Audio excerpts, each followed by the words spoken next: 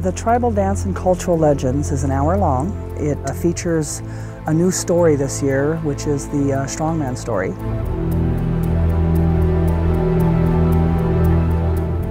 In the show, they would learn several different things of our culture, the introductions, how to introduce yourself, the different clans and tribes that we have, the regalia.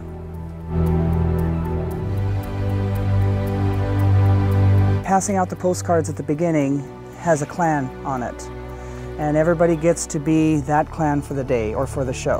When we do the song and introduce a certain clan, if you have that on your card, then you stand up and dance with everybody. And then at the end they invite everybody to come down to the stage and dance, and we have regalia set aside for that. You get to experience what we are, our culture here in Huna, the Tlingit culture.